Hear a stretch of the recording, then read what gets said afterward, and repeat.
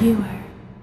Instances of diabetes have quadrupled since 1980, according to a new World Health Organization report. There are now more than 422 million adults estimated to be living with the disease as of a 2014 study, the first ever worldwide report of its kind. That's in comparison to only 108 million in 1980. The United Nations Health Agency issued comments citing a change in the way people eat, move, and live as the main cause fueling the surge. The report goes on to cite 1.5 million deaths directly attributed to the disease in 2012, and an additional 2.2 million deaths caused by elevated levels of blood glucose linked to diabetes. In order to curtail the global issue, the World Health Organization is calling for mass overhaul of people's eating and physical activity habits, especially early on in life, where many behavioral patterns develop.